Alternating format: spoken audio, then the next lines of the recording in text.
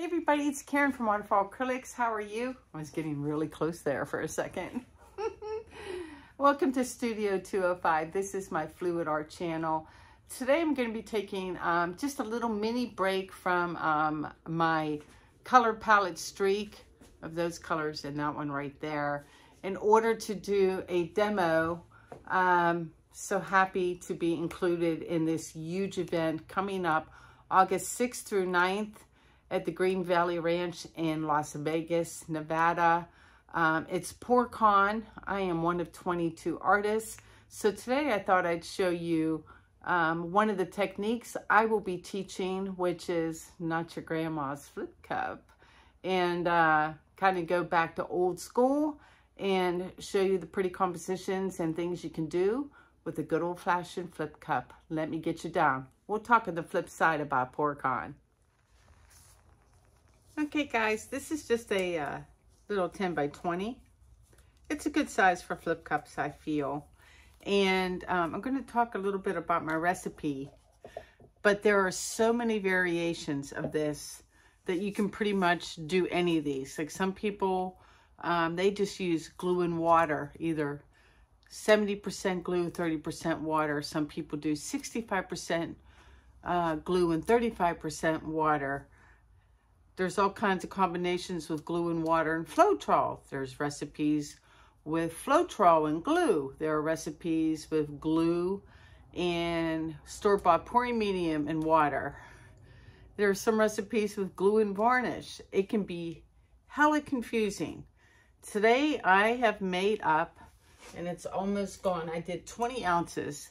I did 8, 8, and 4. And today I did use the store-bought pouring medium. I did 8 ounces of Elmer's Glue All, 8 ounces of color pouring medium gloss by Golden. It looks like this. So Golden's color pouring medium gloss. You can use this straight, obviously. It is a true pouring medium. And then I did 4 ounces of water. So 8 ounces of Elmer's Glue All, 8 ounces of the Golden color pouring medium gloss, just to help defray the cost of this, and then 4 ounces of water. That gave me my 20 ounces, gave that a good mix, and then I added it to my colors. For pigments today, I'm using 2 Piggy colors. I have this little Piggy. This is Crescendo, really pretty, and I also have Sea Glass. So those are my 2 Piggy colors. And then my other colors, I have Amsterdam Phthalo Blue. I have Amsterdam's Turquoise. Super pretty. And then I just made up some black and white. So this is Amsterdam's, what is this? I don't remember. Titanium white, and what kind of black did I grab? I know it's not lamp. Oxide black. So that's oxide black. And then here's my titanium white. My ratio, and this will all be in the description section, for the tube colors is basically 1:1. And then I augmented with just a little more pouring medium if it needed it. And I use the feel test. I paint by feel. And let me show you the black because I think that'll show up on camera. So you can see there's my trace. It lasts a good 1.5 seconds. It pours off the stick really nicely. Slightly on the thicker side, which is what I prefer. And then the pigments, the recipe and how I did it is I just like a bloom technique, I dispersed them or made them wet with a little bit of varnish. And then I added about 2 heaping tablespoons of my gel gloss, also by Golden. Let me grab it. And I just used the regular gel gloss. And I added that once the pigments were wet. I added my 2 heaping tablespoons. That made them really nice and thick. And then I just added my pouring medium as usual and treated them as if they were 2 paints. I am going to use my spot on treadmill silicone today. This stuff right here, get it off of Amazon. It's in my Amazon shop. Link is in the description section. I was going to do an ombre thing. So to me, ombre doesn't necessarily mean rainbow. It's just a series of colors from dark to light or light to dark. And so I think that's what I'm going to do. I think I'm going to go light to dark. I'm going to add probably, let's do, ooh, that was a lot. Three drops in every color except white of my treadmill silicone. 1, 2, 3. This lid is open. The caps to these containers for the treadmill silicone, if you open them up too much, then it pours out. So I barely open the cap. That way you get drops. 1, 2, 3. That way you have a little more control. Otherwise, it'll pour out. And this is about all I do for the mixing. That's it. The black. 3 for the turquoise. That was fast. 1, 2, 3. Quick little mix. And then for the phthalo blue. 1, 2, 3. Give that a little mix. All right, let's layer some cups. These are 12-ounce cups. One should do it. I'll probably do 1.5. I always like to have a little bit. I'm doing this on a dried canvas, by the way. I'm not putting down a base coat. I could if I wanted to. I typically do these dry. Maybe I do. Flip it on some white. I'll probably take my leftover white and just pour it around the puddle. That way you don't waste it. So let's start light to dark. So let's go with some white at the bottom of the cup. And then it's a toss-up between which is lighter, the sea glass or the crescendo. Let's go with, I don't know which one's lighter. Let's go with the crescendo. And then sea glass or turquoise. I'm gonna separate the two piggies. So I'm gonna put the next lightest color, which is the turquoise, in between the two piggy colors. So now the sea glass.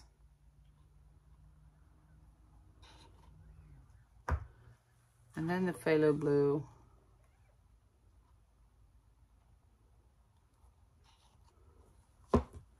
And then the black.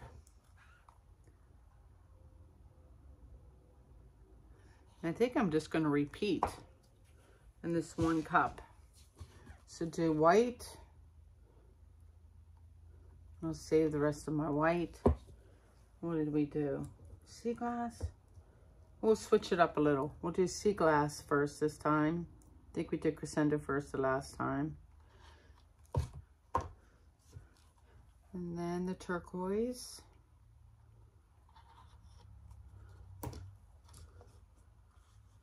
The crescendo.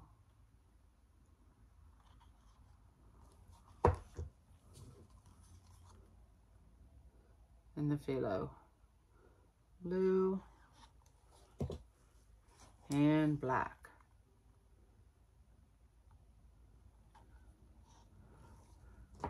That's it. I'm just gonna, am I gonna flip and drag? I think I'm gonna flip and drag a bit, which I haven't done in forever. Just because this is long and skinny. If it was a square, I would probably just flip cup it. But let's flip and drag. So I'm gonna put this up at this end there. And then I'm just gonna use my leftover white. I'm just gonna put some on the corners, I think. I think there's plenty of paint in this cup. So let's play the bongos, help the paint get down there. Move cups out of my way.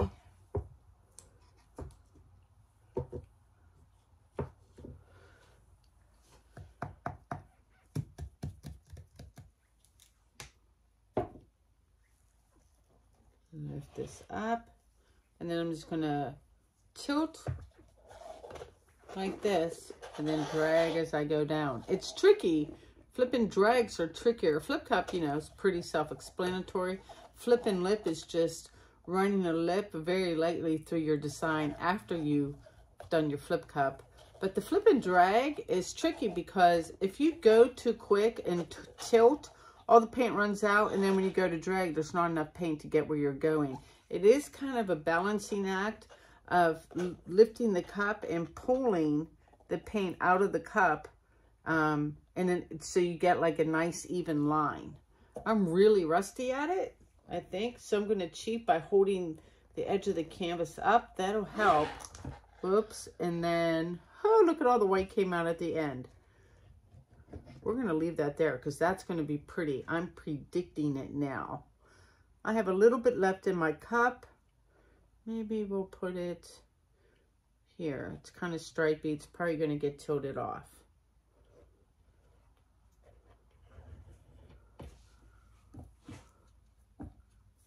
And no cells to speak of. A couple little baby ones going dark to light. We're going to tilt first. So I'm going to take this. There should be plenty of paint. And we'll do the black area first. We'll use that white that we put down. See how it's helping it slide? Give that a little tilt. And come over to the other side. When you see that waddled, when you see the mottled white, I'm telling you now, I think I mentioned this in Santa Fe, that usually produces some of the prettiest cells when you go to torch. So don't get discouraged if you try this at home and you see that. That's usually a good thing. I used my hand to kind of save some of the paint, and that worked out kind of well. And we're just going to come down to this other end, kind of stair step our way. I'm going to take off those lines there. Oh, this is like a little beach scene we got going on. And then we're going to bring it, just let it slide over to the other side. Take off what we don't like. Got to leave a little bit of paint because you still want to tilt after you torch.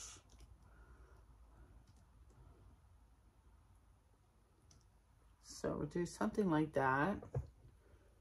Put it on. Check my coverage. You know I don't like that blue bikini corner. So we're going to cover it up. I'm like, no, sorry. This one too. I'm so weird. And then I'm going to take some phthalo blue off my top here and touch up my corner. I'm just letting things kind of rest for a second before I torch. And my gloves are a mess. I'm going to lose these. And grab my torch. And we're just going to torch kind of up high and pop some bubbles.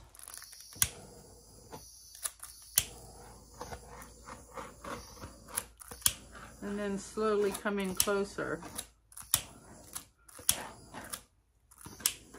So the crescendo here is super pretty, and there is a darker color underneath of it. So I'm going to kind of just torch in lines. I don't think I even want big cells. I'm going to torch this line up. Kind of go up high for a second because there's a bunch of bubbles. Up here.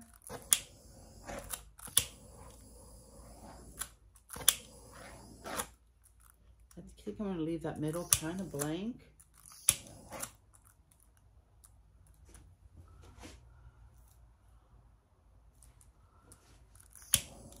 I might have to get it a little closer because all my cells seem to be kind of tiny. So I'm going to chicken torch, as I like to call it, and do things on the edge, on the edges. That way I can watch them grow, and if they get too big or too clustered, I can tilt them off easy enough. So I'm going to give that a second. I'm going to put on another pair of gloves.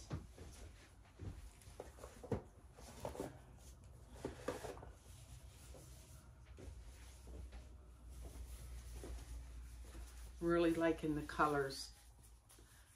The sea glass, it's interesting. The sea glass kind of got lost down here, but it has mingled with the black up here and is a really gorgeous shade of a dark green.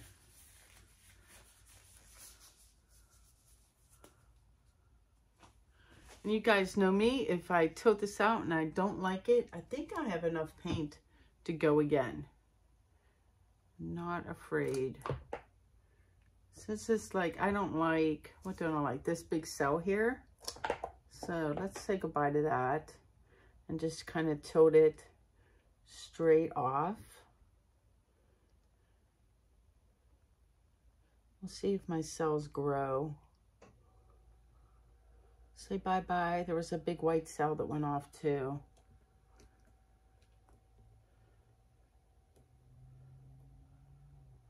And I'm going to tilt the other way too. Just kind of stretch things out, even it out. I kind of got like this whole nighttime at the beach vibe going on. I'm kind of liking that. And there's my cells growing. Can you see that? Looking super pretty.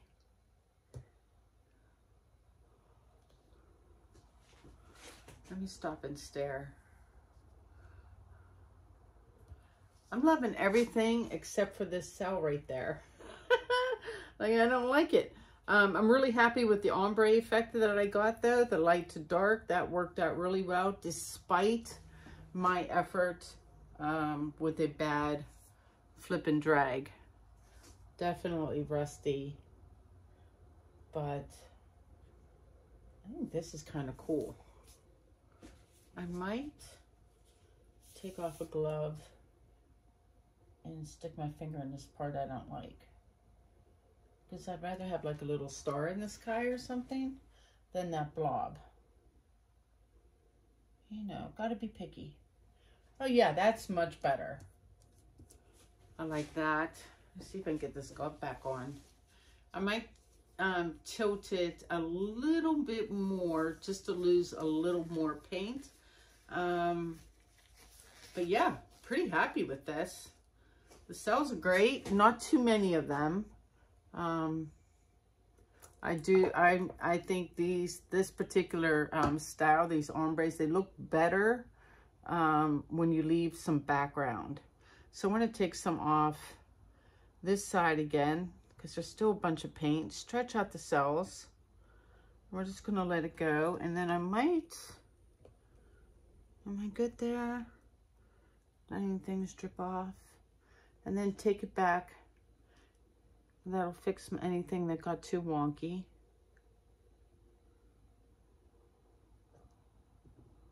Oops.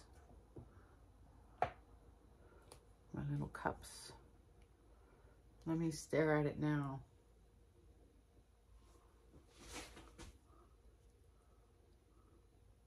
Oh yeah, super cute.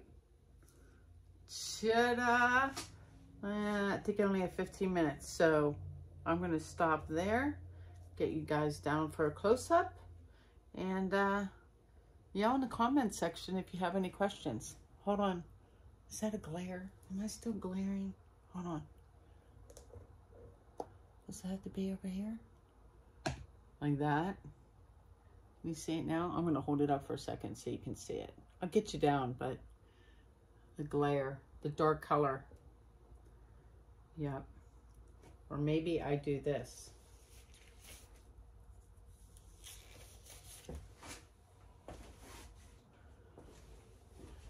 Oh yeah, look at that. All right, be right back. All right guys, here's a close-up of the wet results of this one. I need to get this video up, so I have to show you the dry results on another day. Super cool, very like, you know, nighttime at the beach feel. My favorite thing, and it's not showing up on camera as well as it does in person, is the crescendo everywhere. It could be because I have turned out my lights, but that light purple is there. I wanted to show you way up high here because this is the sea glass color mixing with the black everywhere. And I love how it goes like stars in the sky, and it's dark and then it gets lighter and lighter and lighter. So that's what I will be teaching you at PourCon. This is one version of it. We'll do a different version as well. I hope you guys enjoy. We hope to see you in Vegas. Hold on, let me flip around and say goodbye. All right, Goober Girl signing off here. This was going to be collab, and then when I was told I could just do a video and get it up this week, I thought I had it in my head that like, you only have 15 minutes. So I was happy I realized like, oh, I can play. Anyway, I hope you enjoyed. We hope to see you in Las Vegas at PourCon. Please, please, if you're going to come, get your tickets quick. The early bird special ends April 22nd. Use the code, all one word, early bird. Save yourself a couple $100. It's worth it. I mean, 7 classes. It's amazing. I hope to see you in one of mine, but totally understand if not, because you got some great, great artists to choose from and some great speakers. So hope to see you there. Meet me at the pool. You know, have a margarita or your beverage of choice. I'm rambling. You guys take care. Peace and love to you all. Please like, share, and subscribe as usual. I'll see you next time. Peace out.